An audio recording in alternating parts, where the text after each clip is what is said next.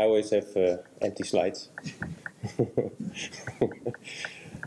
So, but it's not controversial to say that reproducible analysis starts with software, right? I mean, we've heard a few nice talks now.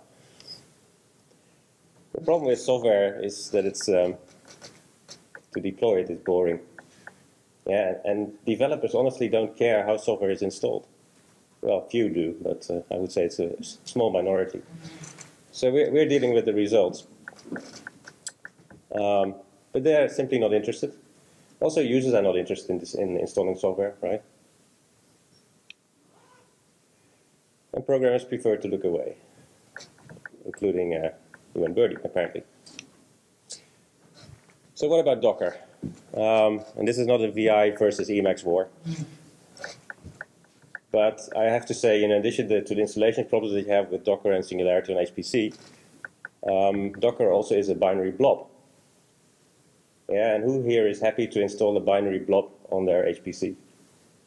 I don't think anyone.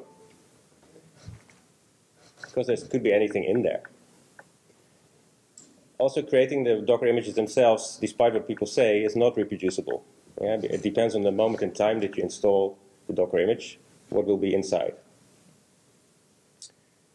Debian, Conda, Brew, they all suffer from similar problems. And the truth is, they're not fixating the dependencies. You're not carving them in stone. And there's also a bootstrap issue. So the current state of the art is that we are building on shifting sand, even with Docker.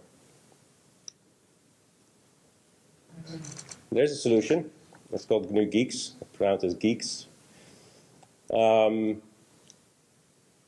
And Geeks has versioning, and it gives real control over the full dependency graph. And so if you talk about versions, different versions of software that you need to control, and the different versions of the dependencies, you can actually do that. You can fixate them. And GNU Geeks creates reproducible binaries, therefore, and will even create Docker containers and therefore Singularity containers. So if you really insist on running Docker, you can still do it. I have a confession to make.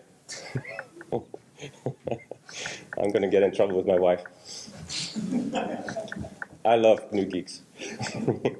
I've been using it for 4 years now, and we deploy very complex web servers, and I sleep at night very soundly. Also, I use it for development, and you can recreate environments. It's just incredible. So what I'm going to do here is I'm going to use GNU Geeks and combine it with the CWL and document the process, and hope we can move this thing a bit forward.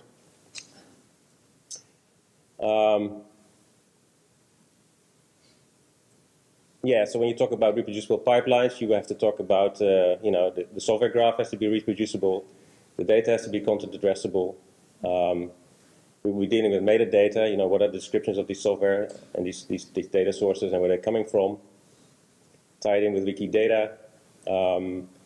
And then also we have a separate blockchain project where we are storing scientific credits. So if somebody runs a tool, somebody writes a tool, somebody writes documentation, you can all see that as output of science, and we can capture that.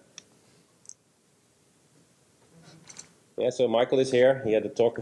The Galaxy projects, they are supporting CWL. They are building in Conda support, RStudio support, Jupyter Lab support. I think it's a very, very interesting environment now. I manage gnetwork.org. Wikidata is an important player. And then with the blockchain and scientific credit with Alexander, who came up with the idea a year ago. But he's not here, unfortunately, because of a back problem. So wouldn't it be amazing to have fully reproducible and shareable pipelines? It's like a dream. We're not there yet. I think we're getting away with murder, to be honest. It can be done. We have the technology. It's all there.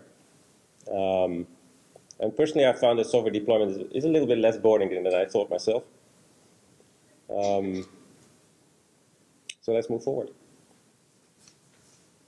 Thank you.